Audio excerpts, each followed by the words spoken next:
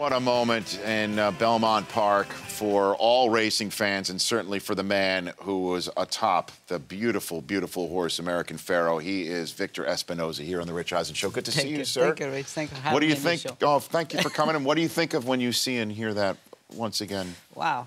I'm like, you know what? A little bit shocked and excited. I still get goosebumps, and when I watch the replay for the Belmont, can't believe that happens. Incredible. What was it like? What is it like being on top of American Pharoah and riding that horse, that beautiful, beautiful animal?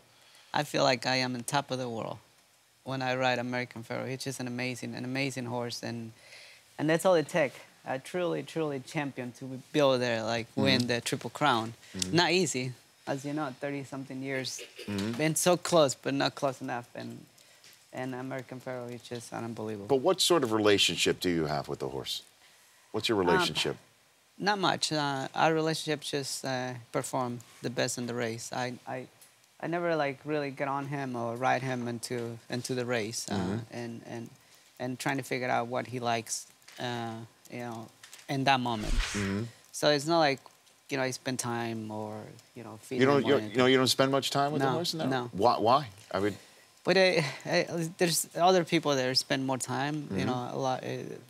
Like we have, you know, other people they take care of that. You know, everybody has a different, you know, a team. Basically, it's a whole team. But they have the groom and the exercise rider and the trainer. And my job just to ride him. So I'm here with Victor Espinoza. So American Pharoah knows when you show up in the silks, it's go time. Yeah. Right. I don't know if he really, yeah, exactly. I don't know if he really likes me or not, but he knows. That's it. He has time to run. Yeah, because what? Because you're the one with the crop? Is that what you're saying, or is that why he wouldn't like you? Or no, I think as soon as he saw me with the silks, he knows it's time to go. It's time to go. Yeah. Right now, so the day of the race, do you think the horse understood that there was a history opportunity here? Because obviously, you know. Did he at least know that this was the biggest race of his life, do you think?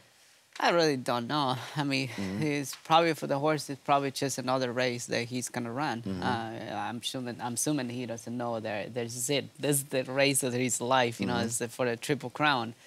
Only we know. Like I know, and all the fans, they know, but I don't know about American Pharoah.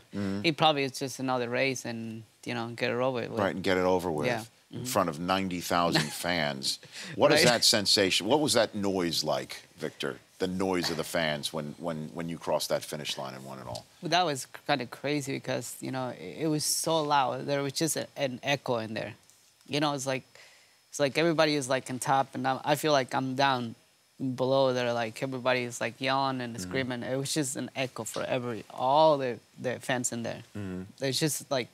Not just hear one person, it's just like echo in there. So what was the difference between, other than the winning, between this horse and California Chrome, where you came close last year?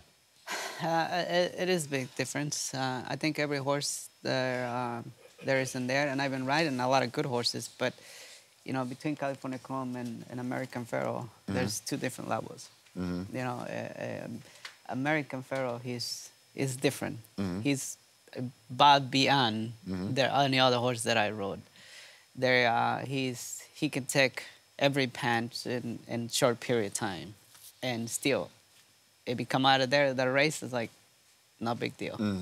The other ones, they kind of lost weight because it's such a long campaign in short period of time, and you know, a lot of them they don't take it that well. Like California Crown, he kind of lost weight by the last race, and you know, a lot of things went wrong with him and the last race. This one doesn't matter. He just, you know, go forward. I'm here with Victor Espinoza here on the Rich Eisen Show. So how did you get hooked up with American Pharoah? How does the process work for a jockey of your stature to select a horse or be selected for a horse? How does that work? Well, this is how it works. All the jockeys have an agent, and I have an agent that his job is trying to find the best horse that is in there to be able to win. You know, sometimes like American Pharoah, it just happens in the last minute. In my last minute deal that Buffer, he decided to put me on. Obviously, between my agent and Buffer, those two that decide what, if I can ride it. And then my last decision, my agent called me. He's like, Buffer has a horse. You want to ride it? It's like, sure. I didn't even know what it was. I didn't even know there was American Pharoah. It just happens. Like, okay, I'll ride it. So what was your first impression when you first saw this horse, or first got on American Pharoah? When I first got on and I saw him, I look at him like, before we got on, it's like from the ground, I look at him and it was not a big deal. It's like, well, it's just any other horse. But after I rode him the first time, I was like, wow, that's just something different. I never rode a horse like American Pharoah. It's completely different feeling and so much power and it's just like unbelievable horse. It's like, wow, this is a real deal. And then you saw the name of the horse being spelled out. Which was wrong. And then and then you called it American Pharoah, right? No? No, we all call it American Pharoah. We all call it. So, I mean, if somebody called the horse American Pharoah, you would say what to that person? Well, I would say they kind of like the way you spell it is right, but basically they spell it wrong. But when they spell it wrong, this name, then they can't change it now. Right.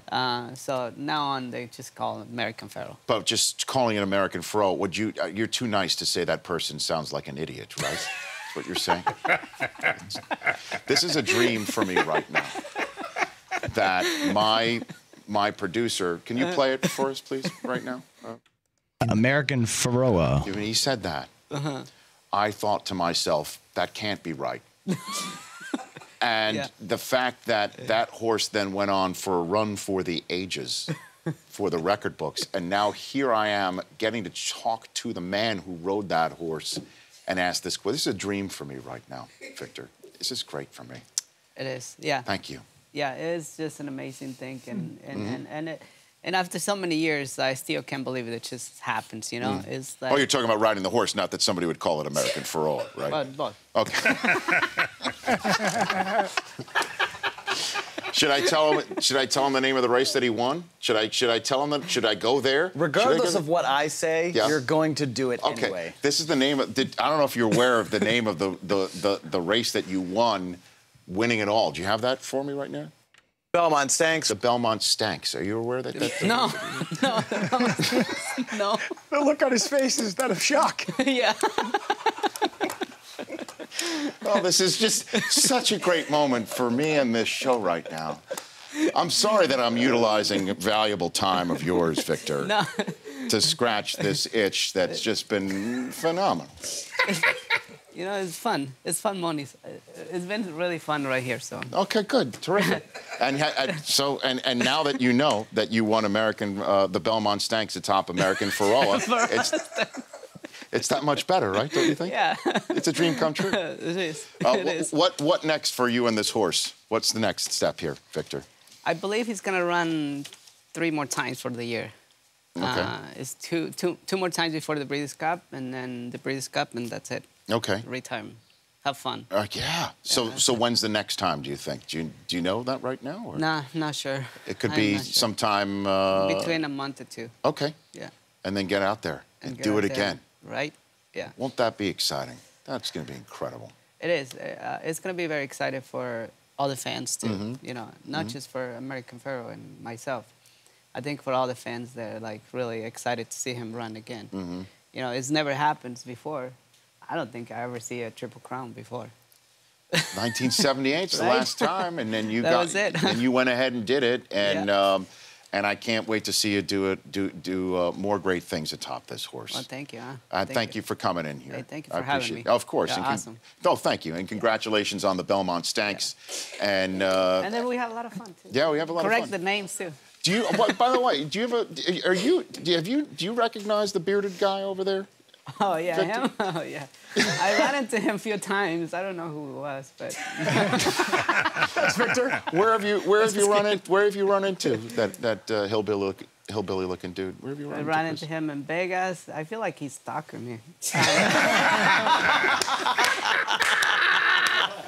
I'll take it. Where have you guys met? We have a mutual friend, Rich Dimitri, and he's been to our fantasy draft the last few years. That's right. Do you just go and just hang out at a fantasy football draft? Yeah, I just hang out. Hanging out at the suite, you know? Oh, okay. I'm just curious how the guys they do their other gambling thing. Did you? Well, I mean, have you learned anything from Chris Law? Is the fact that did you pick up any vibes that translated to a Triple Crown win? I'd like to feel I played a part in what happened this year. Just a simple yes or no question. Did you pick up anything from him at all? No, I didn't even pay attention. I just go there for the snacks.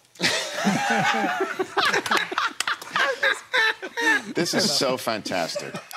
I am loving all of this. What are you writing down, Brockman? You writing down that note? Yeah, I just go there for the snacks. That's my new favorite quote.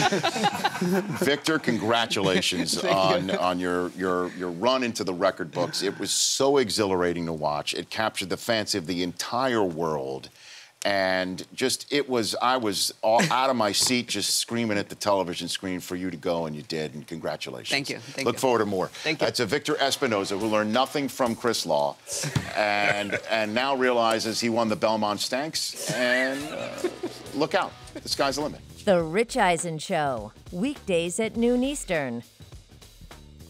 On Audience.